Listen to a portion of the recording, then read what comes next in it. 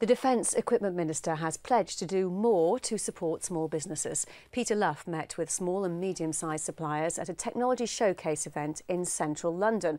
On display were gadgets, including one designed for forward operating bases that could one day turn human waste into power. Will Inglis reports. The defence industry isn't just made up of giant multinational corporations.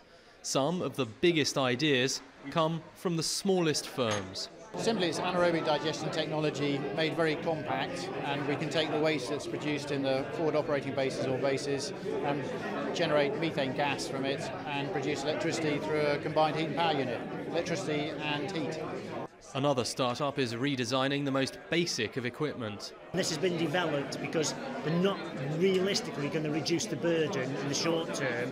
What they've got to do is maximise the weight they're carrying now so they're field effective for a greater period of time.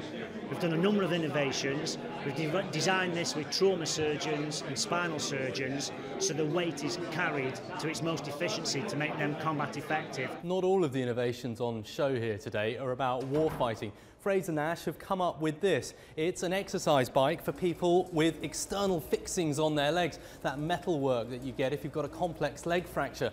A version of this is already in use at Headley Court. Defence Equipment Minister Peter Luff is here to pledge support for this kind of innovation. The CDE, the Centre for Defence Enterprise, is a great success. It's been particularly successful in bringing innovation in from the small and medium-sized businesses of the UK, sometimes those who have nothing to do with defence whatsoever. So what I've announced there is a series of measures ready to make that process work better. A closer engagement between CDE and the small and medium-sized businesses themselves, more money to help develop some of those ideas coming from the Technology Strategy Board, and also, importantly, some new resource, some people to actually help SMEs through the rather complex process sometimes MOD to get their ideas into reality. The new support should make it easier for innovation to make it from back room to battlefield. Will Inglis, Forces News, Westminster.